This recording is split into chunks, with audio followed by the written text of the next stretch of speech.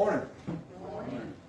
I hope, indeed, I pray that the Word of God will speak to all of us this morning as we open it up together. Open up your Bibles once again to Mark chapter 14 as we continue to take a look at the events that fill the final hours of Jesus' life before his death on the cross. The last 2 weeks, if you were here with us and you've been following along with the narrative, we were in the Garden of Gethsemane with Jesus. And this morning we'll be taking a look at the Sham trial that took place for Jesus in verses 53 to 65. I would say that when you see those words today, sham and trial, we're familiar with that, right? Just the climate that we live in, the politics that we have been dealing with over the past several years. We know what this is about. We've endured 2 separate impeachment trials, if you want to call them that, for President Trump. We're continuing to be tormented by a sham hearing about what happened on January 6th, right? We continue to deal with all of this. We know. So we're quite familiar with what a sham is. A sham is nothing more than theatrics to give appearance of legitimacy, right? It's a pretense is what it is. We're familiar with this now. It's something that is done deliberately under false pretenses is what a sham is. I think about back in the frontier days and some of the old Western movies that you used to watch. You used to have this wagon come rolling into town. And he would be selling this magic elixir, right? This special elixir that was guaranteed to heal, all manners of disease, hair loss, right? Cancer, whatever it is. And he'd always have a partner that would work with him, right? He'd have a plant, somebody that'd be in the crowd, and maybe they'd come out with a crutch or a cane and couldn't hardly walk, and he'd ask for a volunteer, and they'd volunteer, and they'd walk out, and they would take a capful, a spoonful of this magic elixir, and all of a sudden, like lightning would hit them, and they would just let go of that cane, and they would just do a jig and dance, and it's a miracle. I've been healed, but you see, that's all a sham. It was a con, right? And of course, the people wouldn't find out till later after they've all bought their jar of his magic elixir, and it made them sick, probably, instead of making them better, and giving this con man their money and done left town. It was all too late. The sham was finished, right? They've all been conned out of their money. And so, now to be clear, Jesus wasn't conned by anyone. Right? Jesus wasn't conned by anyone, but everything about the trial he endured in the early morning hours of Good Friday was a complete and total sham. In the garden, Judas was there, and Judas, in fact, revealed that his faith in Jesus was nothing but a sham. Right? It was nothing but a sham. It was a pretense. He conspired with the chief priests and the elders and the scribes to betray Jesus.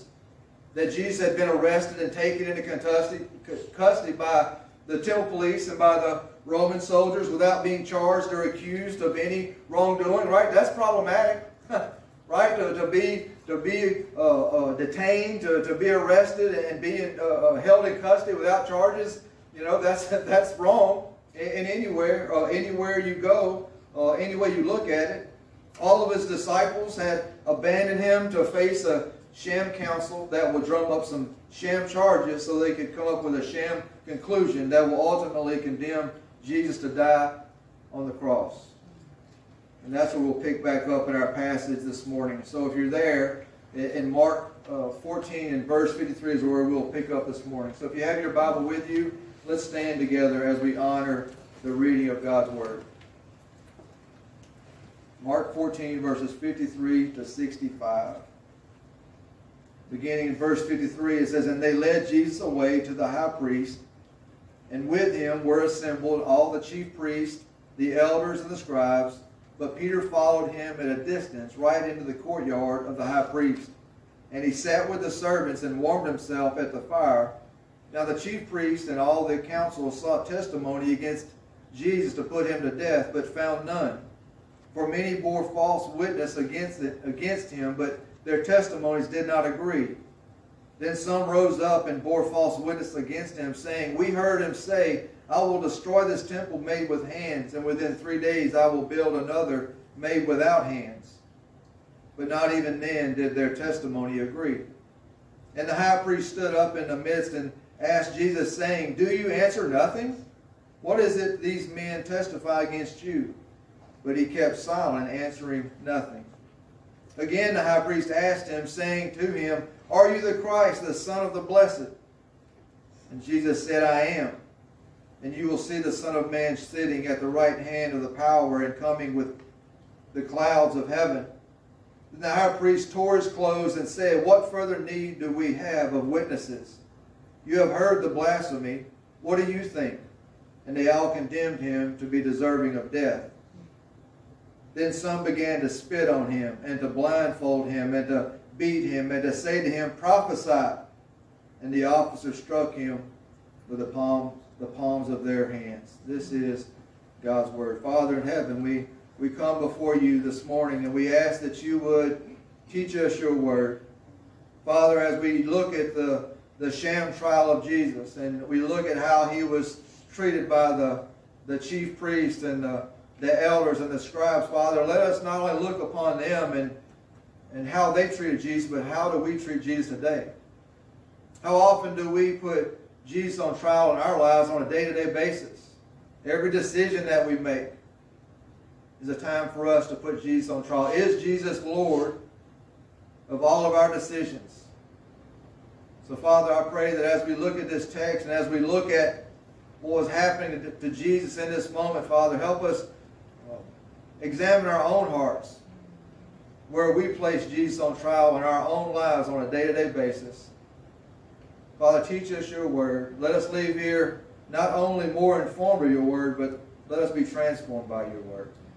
We love you and we ask these things in Jesus' name. Amen. You may be seated.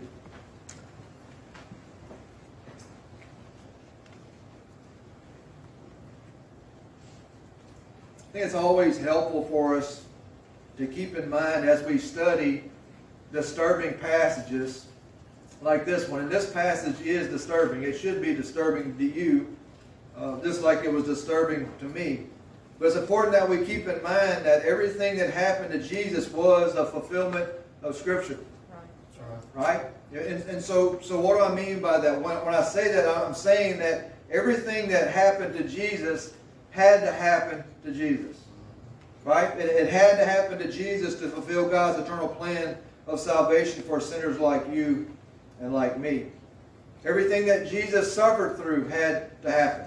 Everything he suffered through to make our salvation possible was predicted by the prophets of God hundreds of years before it ever came to pass, right? Hundreds of years before he was even born. See, this passage, I believe, is just another example of Isaiah 53 being fulfilled, right? Isaiah 53 being fulfilled. Isaiah 53 says, He is despised and rejected by men, a man of sorrows and acquainted with grief. Jesus was definitely despised and rejected, was he not?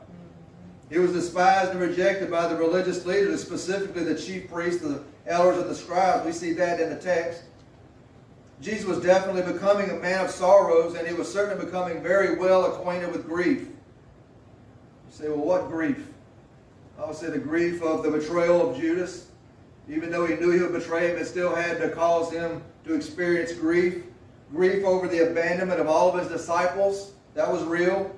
And of course, the greatest source of his grief was the forsakenness that awaited him as he hung on that cross when his Father turned his back on him because he bore our sins. All these things grieved him.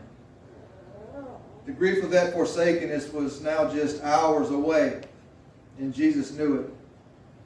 As a reminder, it's after midnight, right? To set the context as we look at this passage, it's dark. It's possibly somewhere between 2 or 3 a.m. on the morning of Good Friday. And again, as I like to often remind us, we call it Good Friday because it was good for us, but it wasn't good for Jesus. That's right. It was anything but good for him. It's in the middle of the night and the sham trial of Jesus is about to begin. The first thing that we see in our text is the sham council. The sham council. This is in verses 53 and 54. In verse 53, Mark shows us a corrupt assembly. A corrupt assembly. And when they led Jesus away to the high priest, and with him were assembled all the chief priests, the elders, and the scribes.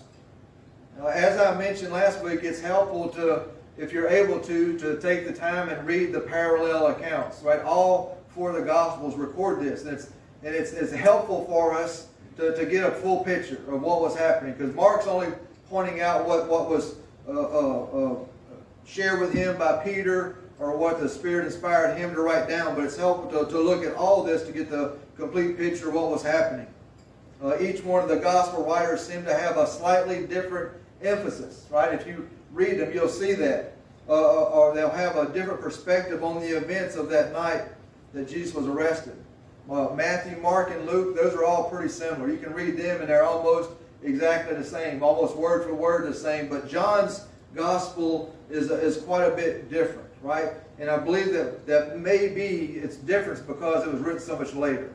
It's a later date of its writing. So we're not sure why. We just have to believe, as our discipleship lesson teaches us, that God inspired His Word, all of it. That's right. And so it has what it has because God inspired to have that, right? And so we believe that. For example, in John 18:13, we're told that they took Jesus to the home of Annas, the former high priest, first.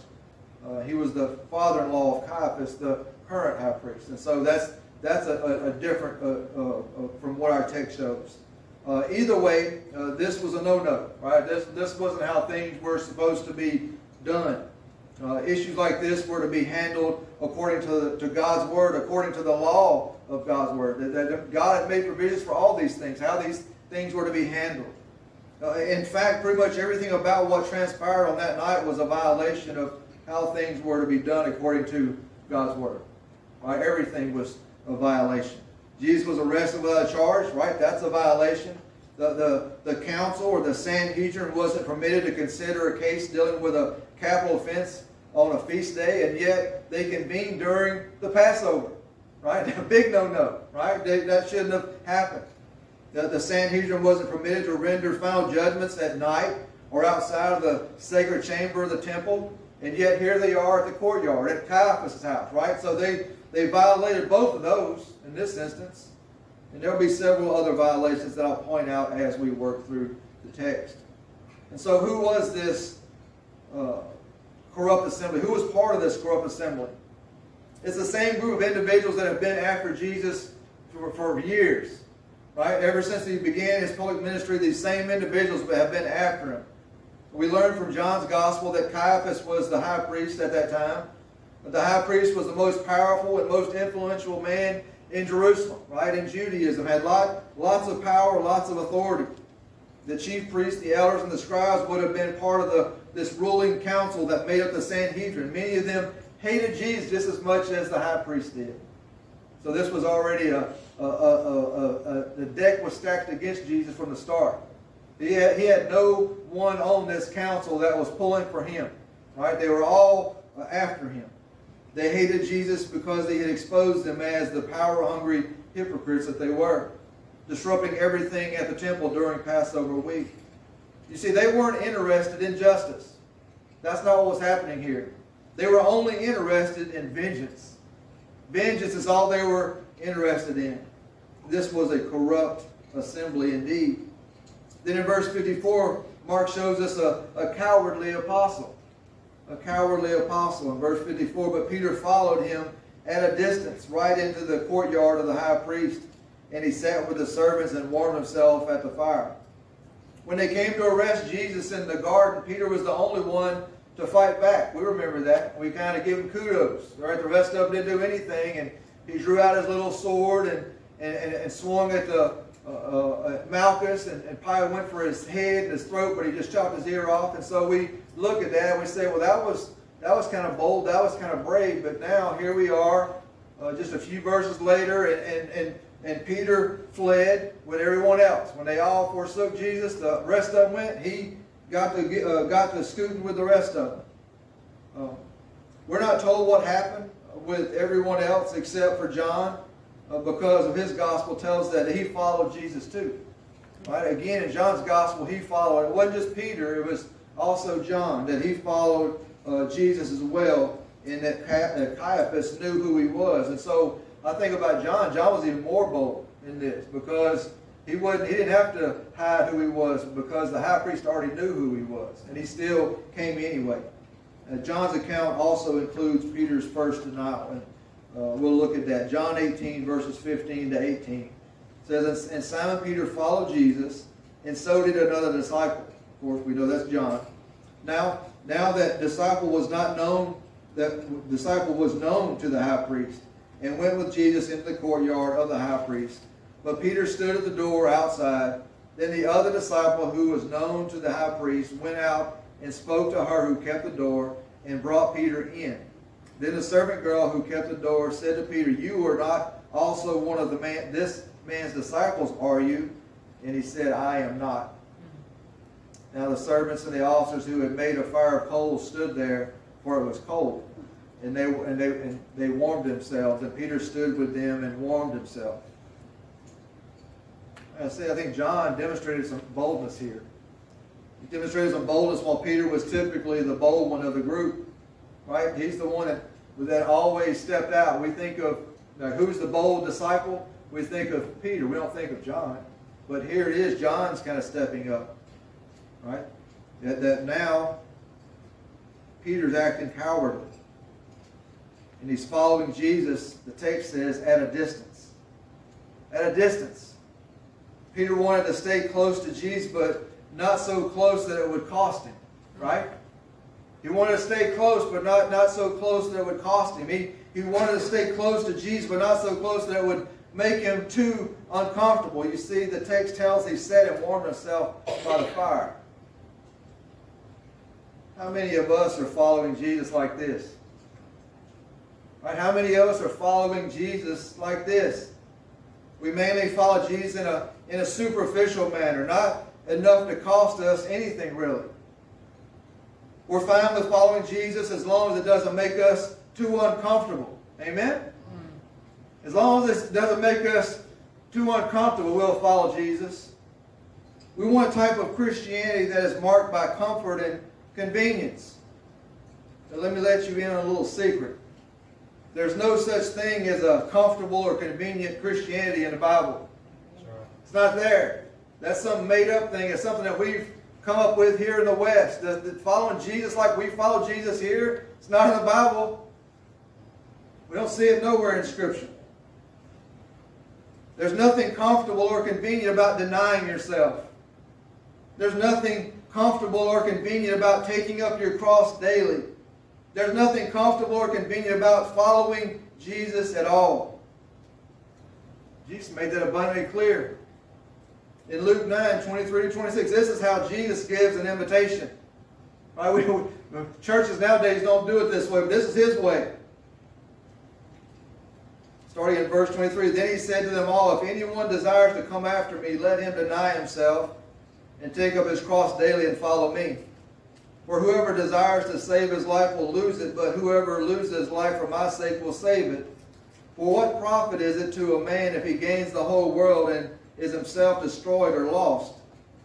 For whoever is ashamed of me and my words, of him the Son of Man will be ashamed when He comes in His own glory and in His Father's and of the holy angels."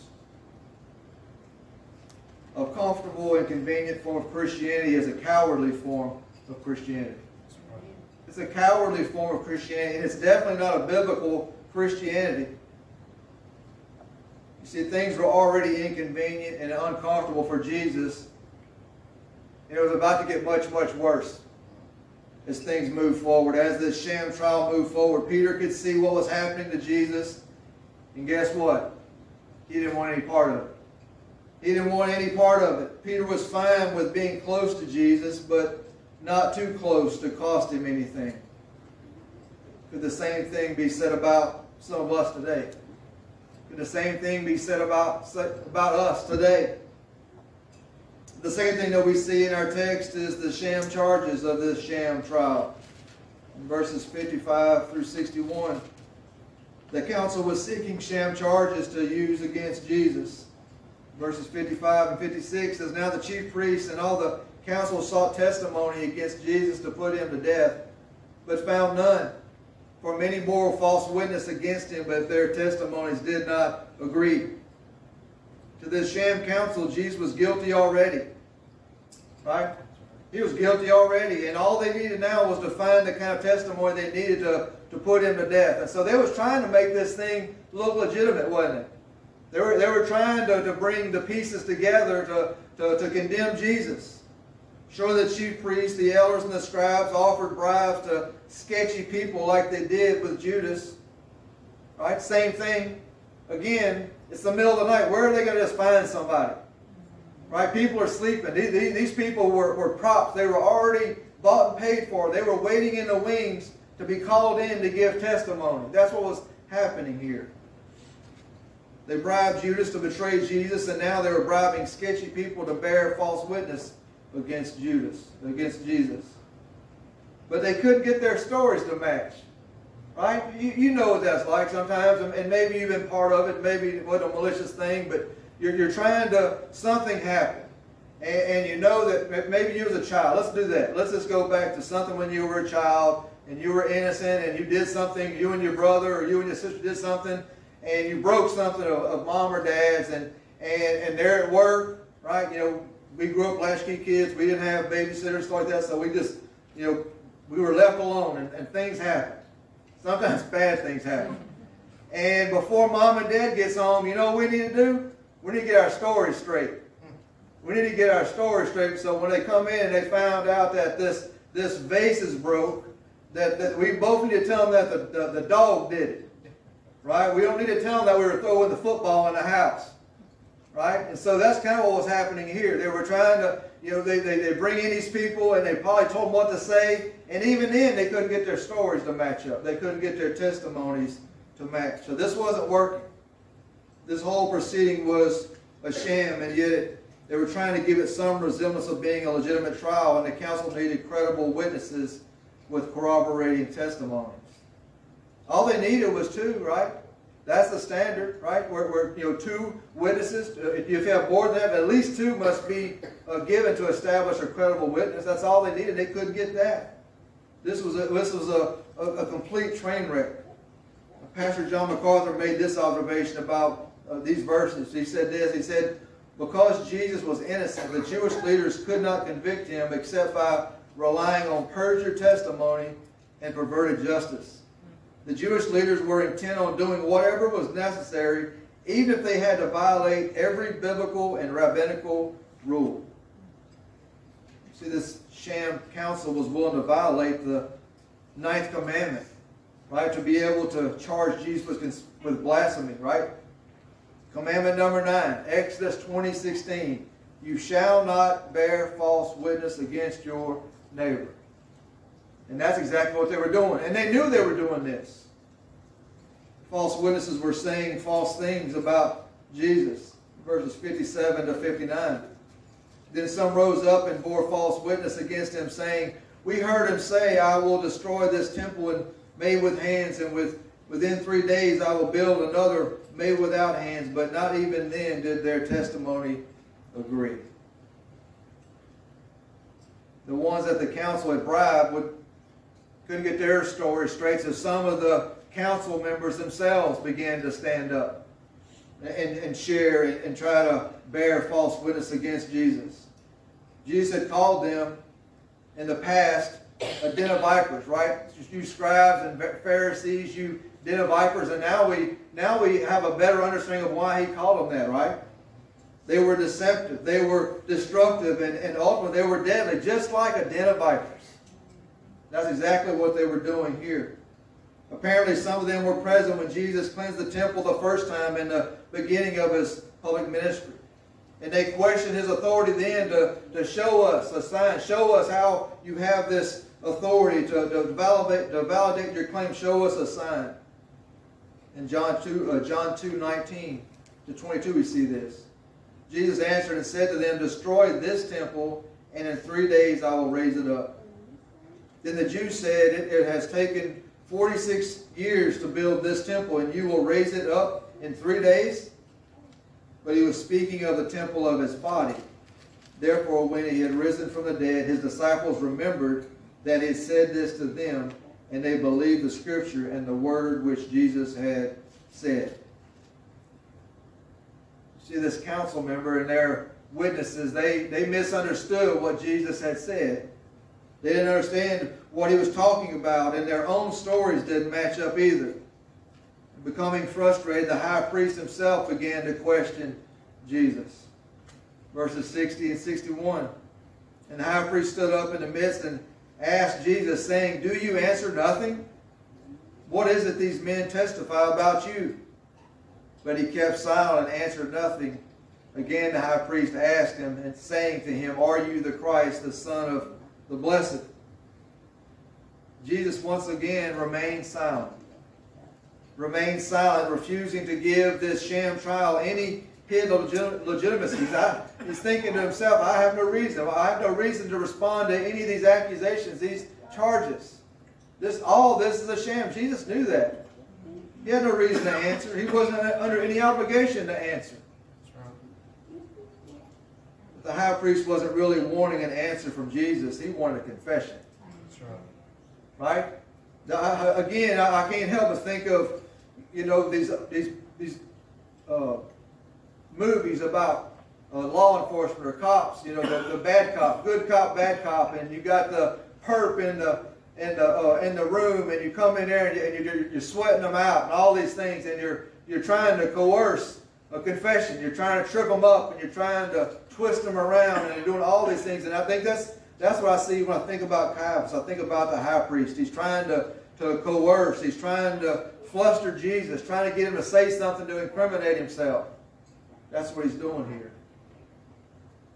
But nothing that Jesus could have said was going to change this council's verdict, was it? Nothing that he could say was going to change anything. Jesus' fate was sealed the moment he allowed himself to be arrested in the garden. In fact, Jesus' fate was sealed the moment he left heaven to be born of a virgin. This was going to happen, no matter what. Nothing was going to stop this from happening. All this, as vile and disgusting as it was, had to happen so that the Scriptures would be fulfilled and so that we could be saved. This is another example of Isaiah 53 being fulfilled. Isaiah 53:7 says, "He was oppressed and he was afflicted, yet he opened not his mouth. He was led as a lamb to the slaughter, and as a sheep before its shears is silent, so he opened not his mouth." For the high priest, he was done. No more messing around with false testimonies from false witnesses. The high priest and the council wanted a reason to put Jesus to death, and the charge of blasphemy would accomplish that. That's what they wanted to hear. That's what they needed to hear. So Caiaphas plainly and forcefully asked Jesus if he was the Christ, the Son of the Blessed. He was asking if he claimed to be God or equal with God. That's what was behind this question. Right? Are you claiming to be God, or are you claiming to be the Son of God? Appreciate the insight of David McKenna on the ramifications of Jesus' response. He says, Caiaphas resorts to the tactic of leading the witness and forcing him either to condemn himself with the court or discredit himself with the people. That was his options, right? This was a no-win situation for Jesus. But that's not Jesus' concern. He's not trying to win here. He's not concerned with being discredited with the people. He's concerned with making eternal salvation possible for all people. That's all he's caring about right now. The only way that happens is if Jesus is condemned by this sham council and their sham charges. And the final thing that we see in our text is the sham conclusion of this sham trial. Verses 62 to 65. Where Jesus finally broke his silence and confessed that he was, in fact, the Christ. Verse 62, Jesus said, "I am, and you will see the Son of Man sitting at the right hand of the power and coming with the clouds of heaven." I would like to encourage you to mark your Bibles, because if you are ever out and about and you are witnessing, sharing the gospel, the good news, you may run into someone that will tell you or ask you, where does it say in the Bible that Jesus is God? Now you know. All right, mark this verse, verse 62. You have it. There have been many other occasions where Jesus revealed himself to people when he healed them, right? But what would he always do when he did that? He would tell them to be quiet. He would tell them to tell no one about this. Why would he do that? Because it wasn't yet time. Right? He didn't want to have the masses to come and the mobs to come. He didn't want them to do as they're even doing now. The people trying to force him to be the Messiah. Right? He didn't want none of those things to happen. Told them to be quiet because it wasn't time. But guess what? Now is the time. Now was the time. No more need to keep his identity a secret anymore. Danny Aiken put this, Jesus' response this way. He says, the time for the messianic secret has now come to an end. Called under divine oath to bear witness to his true identity, he does not flinch, nor does he waver. He directly and openly affirms, I am. In the Greek, that's ego eimi. Ego eimi. I am. Not only do the words I am confirm that Jesus was the Christ and the Son of the Blessed, I am also was the way that God declared himself to the Israelites through Moses. Do you remember that? When he goes, he says, how will they won't believe me. And he says, tell them I am sent you. Right? And so they would understand this. They would understand this. When Jesus said I am, this council, they knew their Bible. They knew their Old Testament. They knew exactly what he was saying. If that wasn't clear enough, Jesus can referred Daniel 7 by identifying himself as the Son of Man, right? A clear messianic title. And if that still wasn't enough, he told them that they would see him sitting at the right hand of the power, and that they would see him coming in the clouds of heaven when he returns to claim his bride and judge the world. In other words, they would see him again when he comes back to judge them. Jesus broke his silence, and the high priest broke his clothes. Verse 63 and 64, then the high priest tore his clothes and said, what further need do we have of witnesses? You have heard the blasphemy. What do you think? And they all condemned him to be deserving of death. When Jesus broke his silence, I have the picture in my mind of a room full of grumpy old men spitting out their drinks. Right? And they all just started, they're just in shock of what had happened. They can't believe that he finally said it. You have this outburst, and all of a sudden you have a moment of deafening silence. Caiaphas couldn't believe it.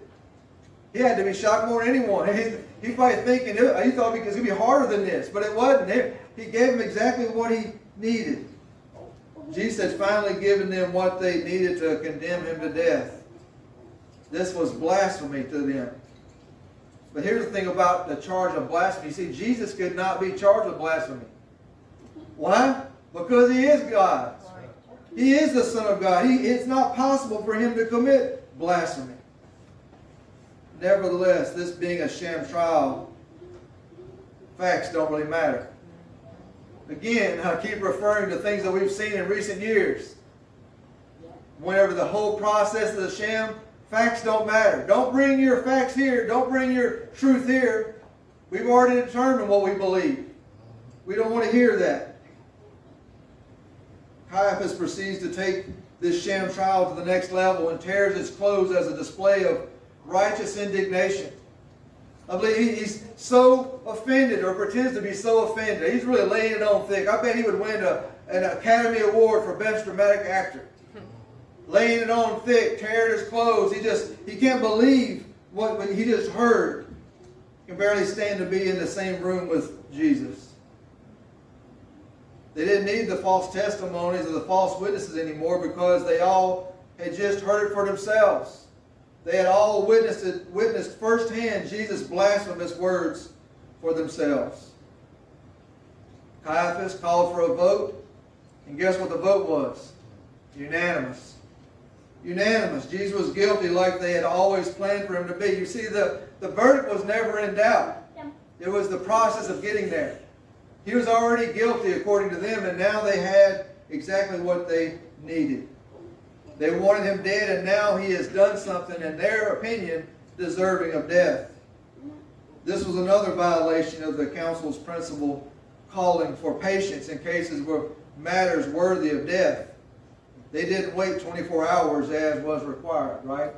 They understand the process of, or God would know, that sometimes witnesses come forward, and before we execute someone speedily, we need to make sure we have all the information. They didn't do that. They didn't care about the law. They just wanted Jesus dead. Right? They just wanted Jesus dead, and now they had their opportunity. Think about it. They arrested, arraigned, tried, convicted, and sentenced Jesus all within the matter of a couple of hours. Sure. Wow. It's amazing. How did that happen? Or why would this happen? Because it was a sham. It was a complete sham. Jesus broke his silence, and some of them began to try and break him. Verse 65. Then some began to spit on him, and to blindfold him, and to beat him, and to say to him, prophesy. And the officers struck him with the palms of their hands. To spit on someone was one of the highest forms of insult there was in that day, in that culture. I would just go on to say, I think it's probably one of the most insulting things that still happens today. Right? Nobody enjoys or appreciates having someone come up and spit in their face. Again, I keep referring to recent history. And I think back to the riots and all that stuff like that, and the protesters and the Antifa and all of them would get up in the face of law enforcement. What were they doing? Spitting on them. Spitting straight in their face, and those officers showed amazing amounts of restraint. If that was me, again, I'm not a cop, I am a pastor, but I'm just being honest. If someone were to come and spit directly in my face, I'm not sure what I would do. Mr. Lee says he'd pop them. I probably would too. Right? But again, that's why they were doing it, because there was insulting them. They were disrespecting them in a greatest way. And that's what was happening here. They were spitting in Jesus' face. They're spitting on him. This is another example of their sham righteous indignation. They knew that he was known by some to be a prophet, and so what they do, they mocked him. They blindfolded him. They said, well, if you claim to be a prophet, and they would whack him. Which one of us did that? Right? If you're such a mighty prophet of God, why don't you tell us who just whacked you if you claim to be a prophet? They mocked him. And they began to beat him.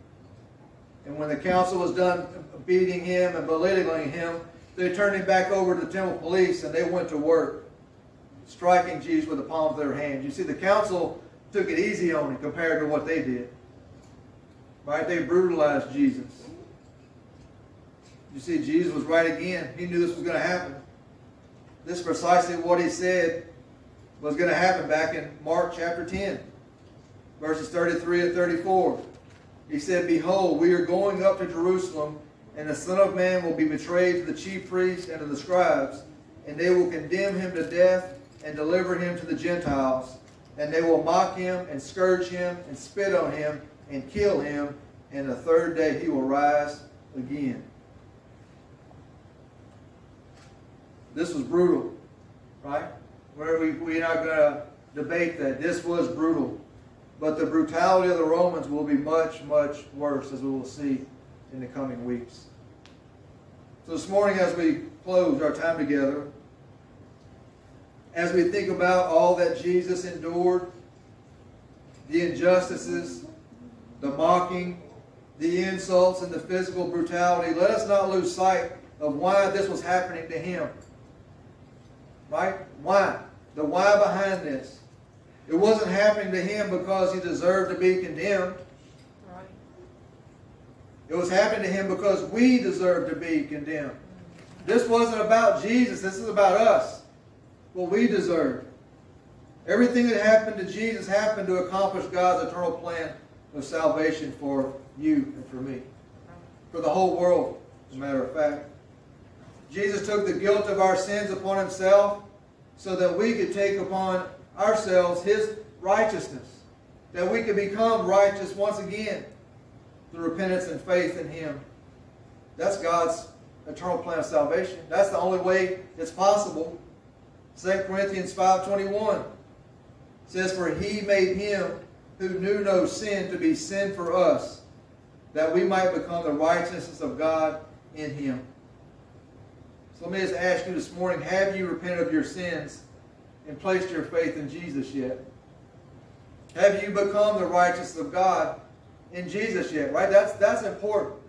Everything I've shared this morning is critical and it's important. I'm not minimizing that, but how you answer those two questions are vitally important for you as an individual.